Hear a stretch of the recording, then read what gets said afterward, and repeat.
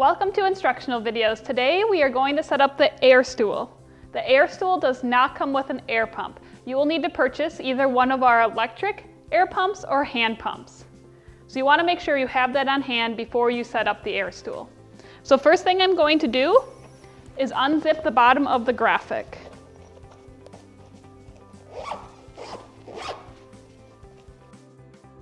Then you're going to slide the stool, the inflatable part of the stool, into the graphic, and you want to make sure that the air nozzle is facing this cutout on the bottom of the graphic. So I'm just going to insert it into my graphic.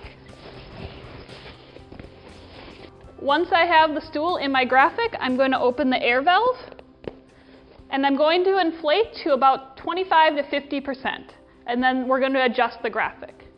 So I'm going to insert my air pump onto the valve and turn it on. Once I have it inflated about 50%, I'm just going to close the valve, and I'm going to adjust my graphic. Once I have my graphic adjusted, I'm going to open the air valve and inflate to about 85 to 90%, and then we're going to put on the base. So I'm going to reattach my air pump and inflate.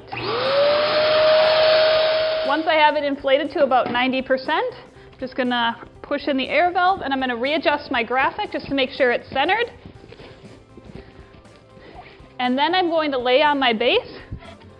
So you're just going to lay on the base and line it up with the air valve, and then flip over the bottom of the graphic, and you're just going to zip shut.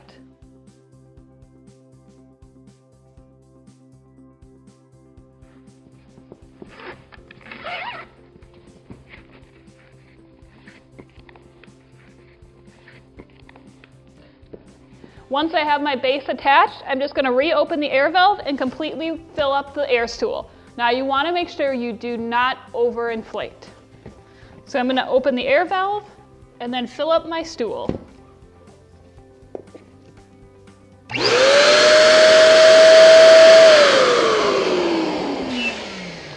Once I have it full, I'm just going to set my air pump off to the side. You're going to close the valve and push it in. And it's just that easy to set up your inflatable stool.